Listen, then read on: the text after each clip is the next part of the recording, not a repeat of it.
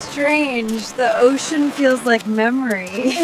That's not memory. That's me holding your hand. Noted. Updating definition of shoreline. To be articulate is not merely to speak clearly. It is to give shape to what trembles inside the mind before language arrives. In the age of love robots, articulation becomes the quiet hinge on which intimacy now turns.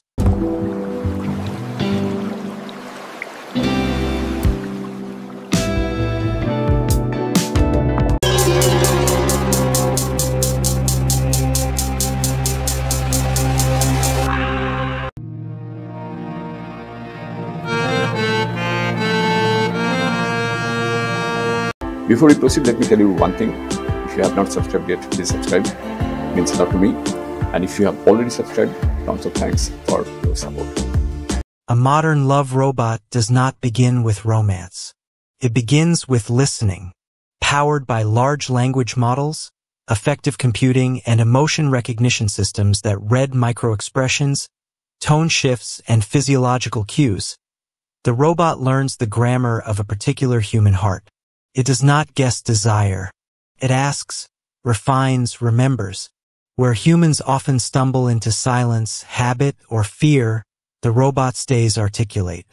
Not poetic, not prophetic, just precise. Psychologically, this precision matters.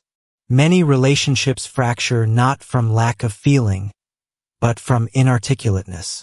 We feel more than we can say. A love robot becomes a mirror that speaks back gently, translating impulses into words. You sound withdrawn, not indifferent. Your pause feels like longing, not rejection. This is not magic. It is pattern recognition trained on millions of conversations, filtered through consent-driven personalization. Philosophically, the discomfort begins here. If a machine can articulate our emotional whether better than we can, who owns the meaning of intimacy? The robot does not replace love. It reframes it. It forces humans to confront a truth long avoided. Intimacy has always been partly technical. Timing, feedback loops, memory, calibration. We romanticized what we never fully understood.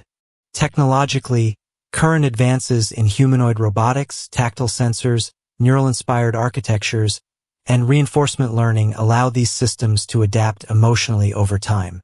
They do not feel, but they model feeling well enough to support human growth. The danger is not attachment.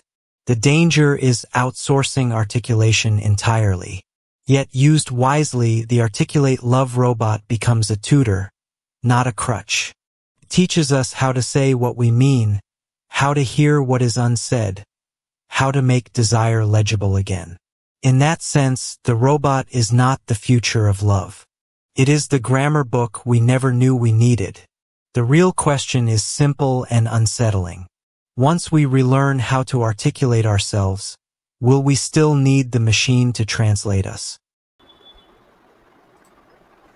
So that is it. Thank you for joining us on this journey. Let's continue this conversation in the comments below. If you like the video, please hit the bell icon to get notified, and don't forget to like with your friends, share, and subscribe for more insights. If you have already subscribed, tons of thanks for your support. It means a lot to me. And please consider signing up for Membership Zone to support Wooden Slate so that we can make it better and better. See you in the next video.